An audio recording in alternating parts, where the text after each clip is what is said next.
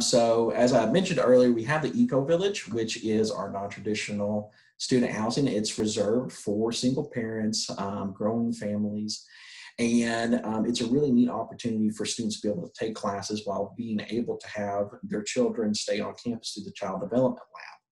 And the Child Development Lab's daycare that is open for faculty and staff and also students here on campus.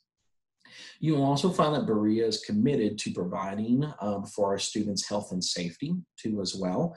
We have a fully functioning public safety division here at the college, and we also will offer free counseling and health and dental services to Berea.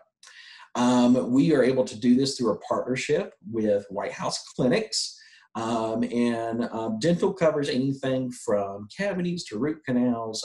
Counseling services is 24/7 on campus, and you'll find that, again, if you need any help, again, just let us know here at the school. We'll be more than happy to provide.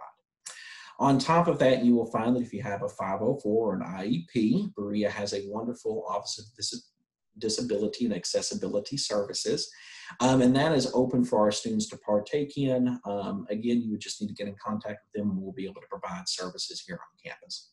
And then finally, we have the Center for Teaching and Learning, which is a really great community here at the school. It is comprised of faculty and staff whose job is just to help students navigate the Berea College educational experience. So they're here to help students understand, what does it take to study? How do you manage your time? It also helps run the math and the writing labs here at the campus as well. And if you find that you need any extra help through there, just give them a call and they'll be more than happy to do what they can.